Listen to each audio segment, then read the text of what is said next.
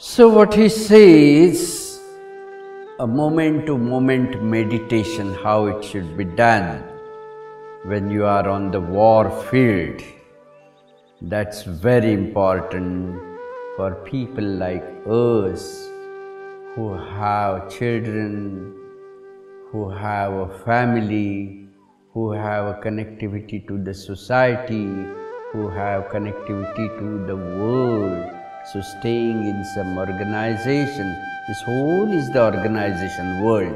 In that organization, how you should remain with self and should not mix yourself with the world, should not mix with the what opinion of the world is and all that rut, all that negative. Remain with the self. For that he says, Samam Kaya Shiro Grivam. It's very important for meditation, every moment's meditation. Samam. Samam has got two meanings. Samam means one is straight, and the other is sama, means you should give equal importance to what?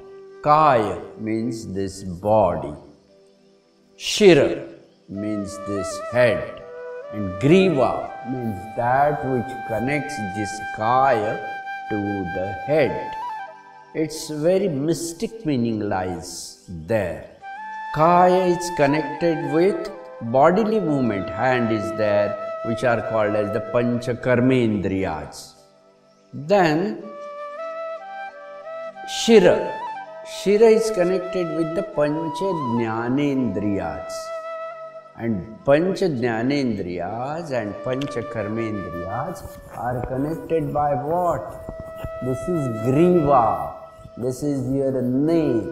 This is also very, very important, because this is the thing which creates the sound, and this is the thing which is connecting all the bodily things to the knowledge things.